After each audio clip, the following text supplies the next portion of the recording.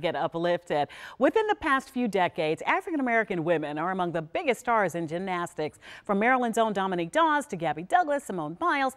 But at the collegiate level, there had never been an historically black college or university to field an NCAA gymnastics team until this season.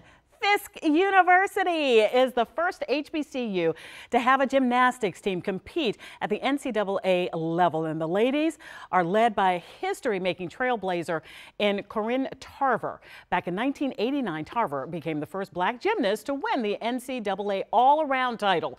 Now she's leading the squad at Fisk University, and they are excelling while drawing record crowds. We are making a change in the gymnastics world, and that we are paving the way for the younger girls who look like us.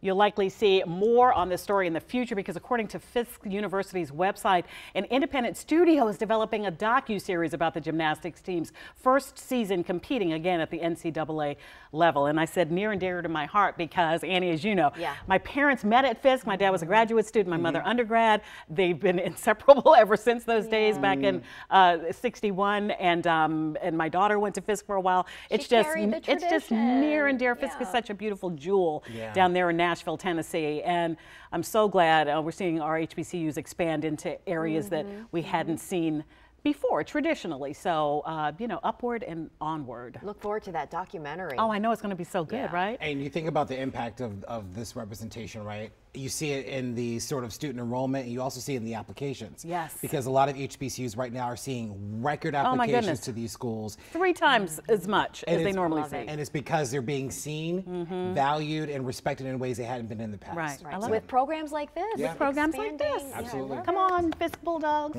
I want to share things that uplift you. You can email us at get-uplifted@wusa9.com. Reach out to me if you have a story or an idea.